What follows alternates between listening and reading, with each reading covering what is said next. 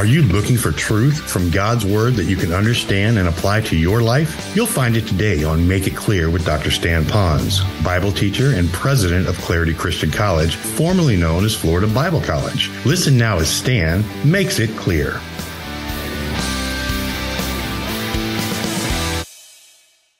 So they know of him, of some religious leader, some guy who started something called Christianity, but he's still unknown. And there's that time where he steps over from he is Christ, he is in the boat with me, and I'll never get kicked out. That's the joy of Jesus Christ. And I love that about that, and how that we can continue to know who Christ is. Let's go to verse 21. It says here, so they were willing to receive him into the boat. I want to stop there for a moment. If you have your Bible, hold your place here and go to the book of Matthew. I want to just briefly go back because something else occurred that John chose not to tell us about here, but I believe is critical to understanding what are we afraid of. And it's going to be where Peter fits into all of this because he is in the same event. He's just left out of the story in John, but it's very much in Matthew chapter 14. Look in verse 28. So you got this problem going on. Verse 27, it is I, don't be afraid. Jesus just said that. Matthew decided to record what John didn't. So verse 28 says this, Peter said to him, Lord, if it is you, command me to come to you on the water. Now, I know that Peter gets kicked around an awful lot. And I would wish we wouldn't do that as much because none of the other guys said, Lord, if it's really you, call me to come to you out into the water. Now, in the middle of a storm with chaos and the blackness of night, you're seeing a wispy figure out there who's claiming to be Jesus. And Peter says, if it's really you, ask me to walk on this boisterous water in the middle of the Sea of Galilee to you. To me, that statement alone shows that he's either absolutely nuts or there's some degree of faith in him. Well, let's go a little bit further. And so the Lord said, come. And Peter got out of the boat and he walked on the water and he came toward Jesus. Now, that's where some of you might be. You might have come to the point where you recognize that is the Lord now. Jesus says, come, even in the midst of the storm, get out even of the safety of your boat, of your little security blanket. And I want you to actually get deeper into this storm, and I want you to feel this without any crutch under you other than just my word that says, come. And so he came, but he became frightened, and he began to sink, and he cried out, Lord, save me. What I thought was interesting, Peter didn't say, let me swim back to the boat. Hey guys, help me. He didn't do that. He looked to the same Lord that called him to go out into the water, and when he was sinking, he still went to the source that basically was abandoning him in his own mind. And he still said, save me. So even in your little bit of faith, and you're going under right now, and you're now saying, God told me to get in the boat. He told me to go ahead, get out of the boat now. And now I'm out of the boat. I've done everything he wanted me to do, and I'm still sinking. It wasn't because the waves got any worse. It was only because he got his eyes off the Lord. And maybe right now, if that's where you are, go back to putting your eyes on the Lord. And maybe all you can do right now is to say, oh, God, save me. The Lord loves that kind of desperate prayer. Let's go back to the passage. It said, Lord, save me. And immediately Jesus, I love that, underline it, immediately. He didn't do it ahead of time, and you'd think sometimes the Lord is watching Peter go down, and he said, oh, I better help this guy. He's going to go down. I better go get him. No, Jesus didn't. Jesus didn't run after Peter. He waited until he cried out. And when he cried out, then he helped him. Maybe some of you are waiting for the Lord to take care of your problems right now when you need to cry out unto the Lord, Lord, help me. And then he will. He stretched out his hand and he took hold of him and he said, hey, atta boy, Pete, you did a good job. You got out of the boat. You yelled after me. You got your eyes back on me. I'll take you back to the boat. No, what did he do with Peter? He said, ye of little faith, why did you doubt? And when they got into the boat, that's when the wind stopped. I loved it. He did not stop the problem until he was ready. Until he got his eyes on the Lord and he looked out to the Lord. Now, here's what I'd like to say to some of you right now. I think the Lord is gracious enough to look at the faith that you have and say, atta boy, atta girl, you've stretched your faith. You're coming on this journey. You're doing better. But I think right now, he also would like to say, oh, ye of little faith, because he wants to stretch you a little bit more. It goes back to the sermon last week, that test of trust. What right now is he testing your trust in him in? I don't know what it is. I can't even imagine what it is. But I believe with all my heart it's happening right now in your life. So let's go back here to the book of John, John chapter 6. I just wanted you to see what happened. Jesus performed 4 miracles kind of wrapped up around here. I think he performed, gobs of miracles in this. In the Gospel of John, you're going to find that this is the 5th miracle. The first one is water into wine. The second one was when the little boy was healed. The third one was when the paralytic man was healed. The fourth one was when he fed the 5,000 plus. This is the 5th one right here. So this is the 5th big miracle that's here. But I think there's some sub-miracles going on. The first one is Jesus walking on the water. We already covered that. Number 2, Peter was walking on the water. We've already covered that. The third one is the storm stopped, which I think itself is letting you know again God's large and in charge. And the fourth one, if you go back to the passage, they arrived to the other side. Go back to John, and it says here, so neat. It says, they were frightened. It is I. Don't be afraid. Immediately the boat was at the land to which they were going. Now, you read that and we go over it so fast. They were willing to receive him into the boat, into their life, into their situation. I love that. That'll preach. Don't have time. And immediately, right then, it wasn't like a speedboat got them there. It was kind of like another sub-miracle. They're in the middle of the storm. The storm stops. The boat's on the other side. And underline this part, to which they were going. I need to talk about that. To which they were going. He didn't bring them back to safety. He didn't bring them somewhere to the side. He kept them going on the course that he had directed them to go. And so I want you to know, God will direct you to a course. You'll know where God wants you to go. But in the midst of that, there are going to be some horrific storms to stretch your faith. But not just that. It's not just about you being stronger in faith. It's about you being stronger in faith in God. So God gets the glory, and he's still going to get you to where you need to go. So when I look at this, there's God all over this. I look here when he stopped the storm. That tells me that he is omnipotent over all of his creation. When I see Peter here stumbling and falling, I still see a God who is strong enough to uphold our faith when it's weak. When I see the fact that he got them to where they needed to go, I see a God who's so powerful that he'll still get us to the objectives that God has called us to. And so don't give up on those things. Don't turn around. Don't stop. God will get you there. But it all has to be, watch this, in his strength and often in his timing. And he will do that every single time. And I think that's so beautiful. So what does he do in all of this? Well, there's a couple of truths. First of all, Jesus causes us to face our fears. So right now, are you in a fearful situation? The normal thing to do is called fright and flight. You're frightful of something, so you're going to flee that thing. So it's fright and flight. We normally want to do that. Most all of us do that. And the Lord says, no, I do not want you to flee your fears, because if you do, you will not see me strong in those fears. One thing he didn't expect out of them, that's too light of a word, he would not want out of them, is for them to have committed suicide, just go overboard and die. And I don't think any of you are there, but just in case you're listening, and this is going worldwide, this message, if you're there, teenagers commit suicide more than anyone else. Whatever you're going through right now, teenagers that might be listening, I want you to know, do not end your life. If you're harming your body and cutting yourself, stop it. No matter how much pain you're in, the pain you cause your body, so that you reflect on that pain so it becomes greater than your emotional pain of your problem in life, I want you, is not a solution. In fact, it will complicate what you're doing. Please stop it. Please seek help from a biblical counselor, a mature person of the same sex who can come alongside you and give you the word. Well, let me get back to this right now. So you need to face your fears. The second is that Jesus moves into our fears. I really love that. Jesus didn't stay on the shore and say, okay, seas be still. He came right into that. I love this, because that means whatever you're going through right now, yes, Jesus is in heaven, his holy throne, but Jesus is everywhere present. The Bible also says Christ in you, the hope of glory. So he's in heaven, he's everywhere, he's in you. So wherever you are, wherever you go with your storm, I want you to know he's right there. You military guys, you might have some issues right now. Those of you that have been deployed, you know the issues really begin there, and there's so much none of us can even ever imagine what it is. The Lord is with you through all of that. He is in your fears. Now watch this. This is so cool. Daniel, when in the Old Testament, Daniel was thrown into the lion's den. When he got into the lion's den, it was pretty cushy. I mean, I know, and all that jazz, but once he got in there, boom, the mouths of the lions were stilled, and he slept sweetly all night. My belief, I do. Come on out of there. Everybody was fine. Everybody loved everybody hugging the cats and all that. The next, he had 3 buddies, Shadrach, Meshach, and Abednego. My shack, your shack, and a bungalow. Those 3 guys now.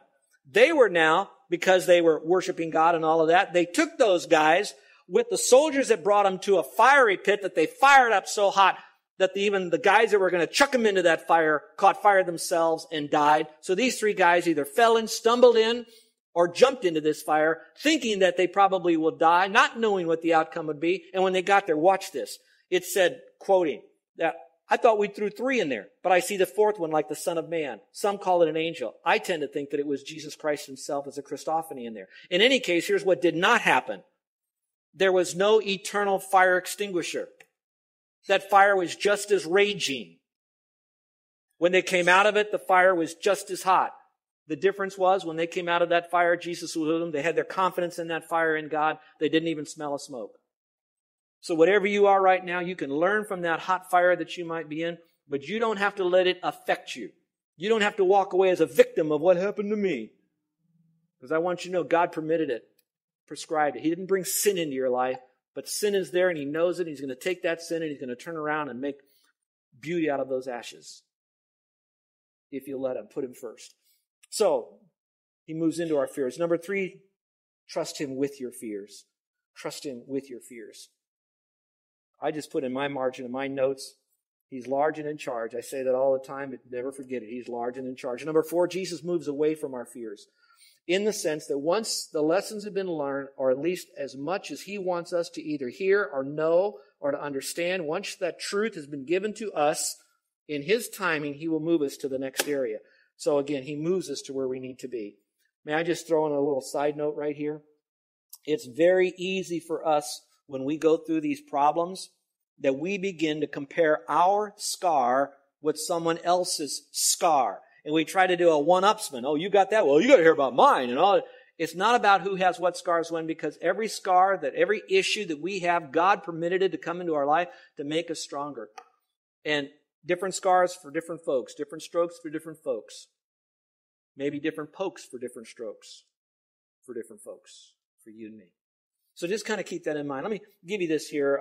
You have it in your outline, very easy. You don't have to fill in anything here. But there's 2 pictures I think this miracle Jesus Christ was doing subliminally, but I think preparing us for. Particularly these guys. Now, he spoke to the crowds, of course, but he also was trying to raise up the next generation, or maybe we could call it the first generation of Christian leaders. And so he knew he was separated from them. We already studied that. And they're alone in these problems right here. He's preparing them for the time. Watch this. When he knew he would then go to the cross, and some of them followed from a distance, some followed a little closer, some were real close, but in any case, they all abandoned him at the last minute, and they were all alone for at least 3 days not seeing Jesus, some a little bit longer until he began to reveal himself to them. In any case, Jesus wasn't there physically at that time, and he was preparing. Watch this, this is important. He told them this was going to happen, and so he wanted them to learn that sometimes, even though you do not see me, you have to remember my promises. So you may not feel his presence. You might not have that ooey-gooey feeling.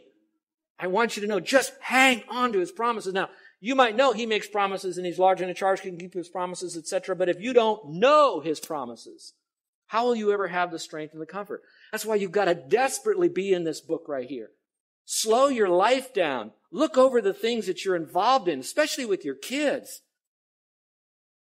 so that you have the time, you make the time to get into the Word. And I don't mean just read through it in a year. I'm talking about you abide in this book right here. Model it as you're mentoring it to your kids. So, the second picture, I think, is a little bit more apropos to us. And that is, we know that Jesus Christ, we talked about the time he went for the cross, the tomb, he rose again, that little separation. Now let's talk about not the resurrection, let's talk about the ascension. He leaves the earth entirely, and he's in heaven right now. His job primarily in heaven. We've covered this already, folks. Get the notes. He's interceding for us. What does that mean? What is he doing for us right now while we're alive here in Honolulu in heaven? Okay, this is not theology stuff in the Bible only. He's in heaven right now for you in this room doing something right now while we're in here for you. Okay, that's happening in heaven. We know he's coming back again. But there are those times that we might feel that he is still not there. And my emphasis again strongly is, do not base on don't base your confidence in his location in your life or even action in your life. And if you feel like he's there or not. It cannot be based on feeling. It has got to be based on the unadulterated, inerrant Word of God, where Jesus says, I will never leave you nor forsake you, so you can boldly say, the Lord is my helper. That's quiz number 1.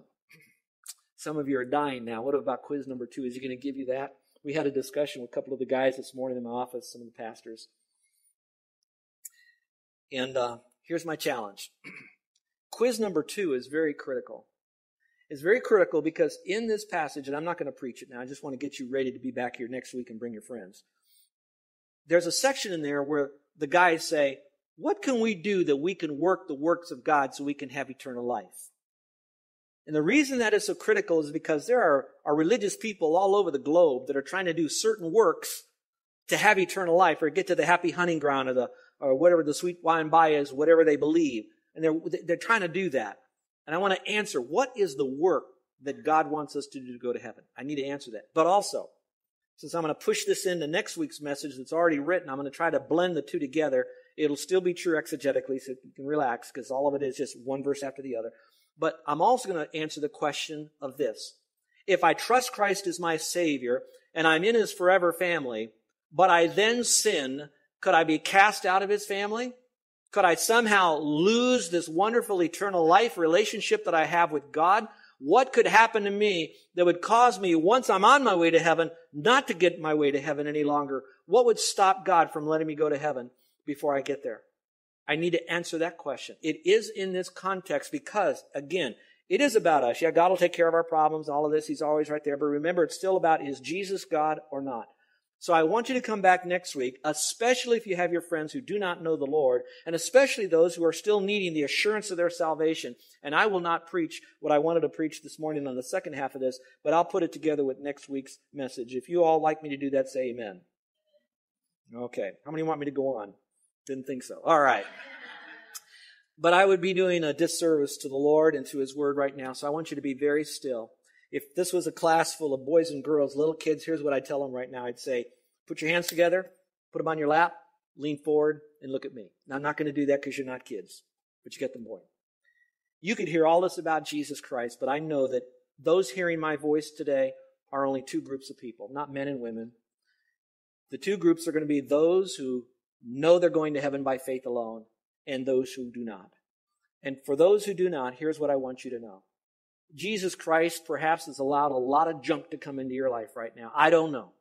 But I do know this. It wasn't to bring you down, to ruin your life, or to hinder you from future activities. What He has done is He's ringing a bell. Sovereignly. You could have been on any church. You could have been at any religious place. You could have been at the beach today or sitting home or sleeping this morning. But you're here because God wanted you to hear this.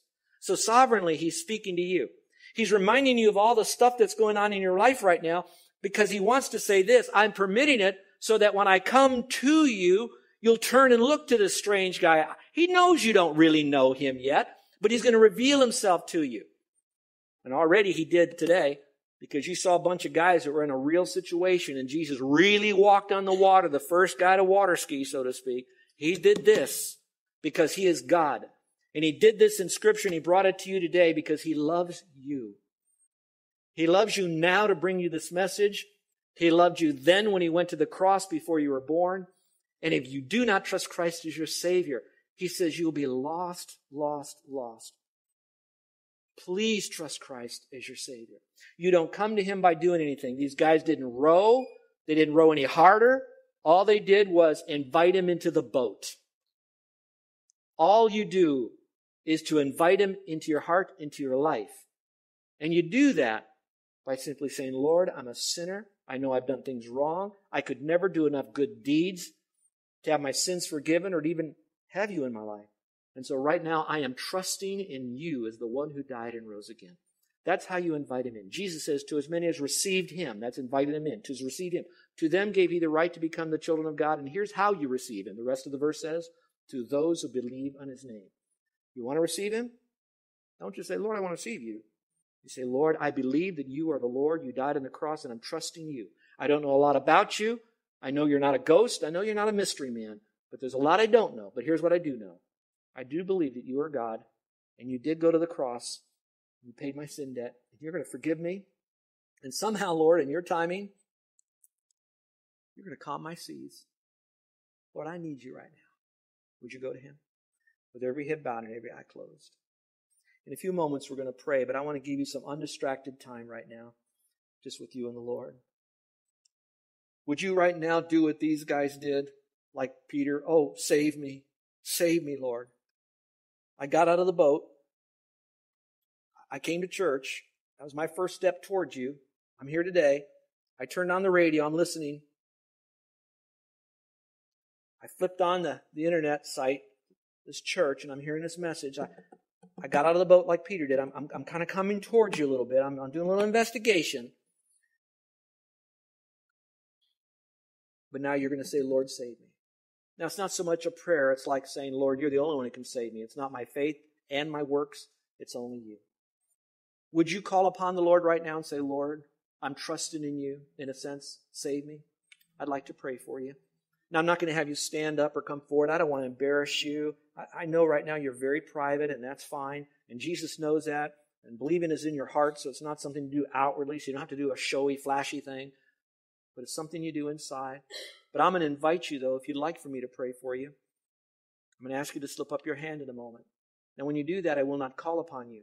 I will not mention your name in my prayer. I will not describe you in my prayer. I'll just know that you want me to pray because you trusted Christ. Now, remember, me praying for you will not save you.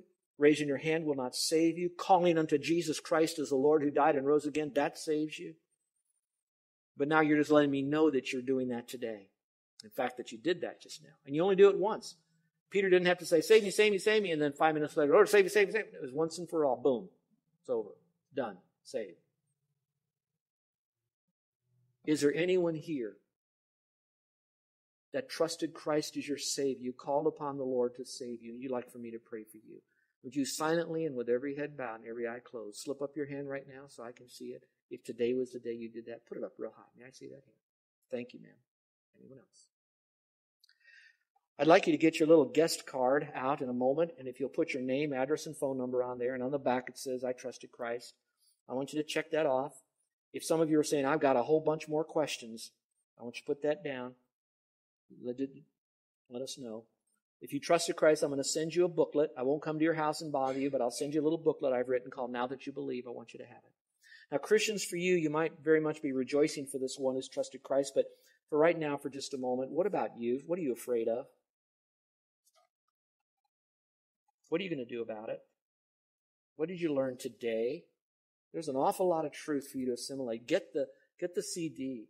If you can't afford it, don't worry about it. I'll give it to you. Listen to it on the radio. It'll probably be on the radio in about a month, but if you want to go to our website, it should be on here by the end of the week. Download the outline if you want to. It's a full 11-page, 12-page outline, more than what you got today, but go through that.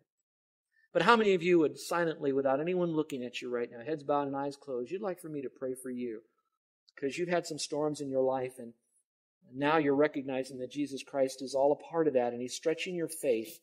And you want to rejoice now because you know that He will calm the seas in His timing. And so you're inviting Him, in a sense, back into your life, although He's never left.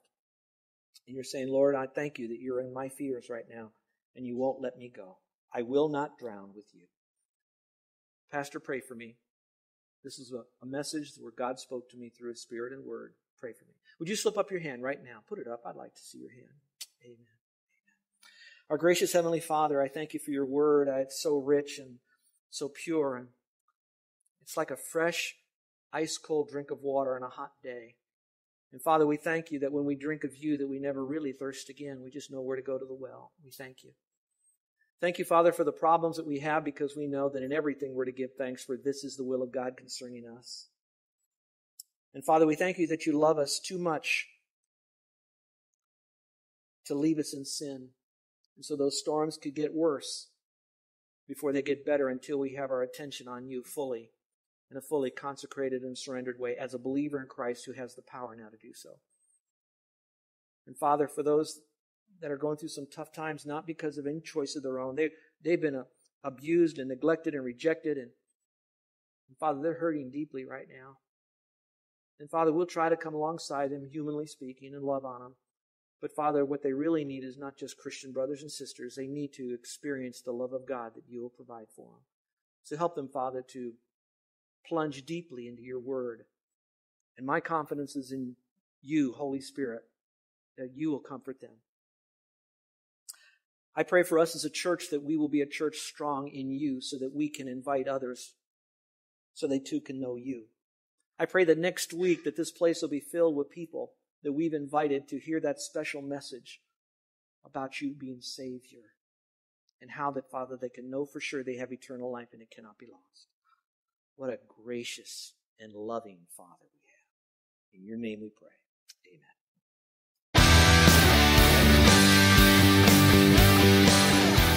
This is Joe Ponz, and I want to thank you for listening to Make It Clear with the teaching of Dr. Stan Ponz, founder of Make It Clear Ministries and president of Clarity Christian College. Make It Clear is dedicated to taking the Word of God with clarity into every person's world.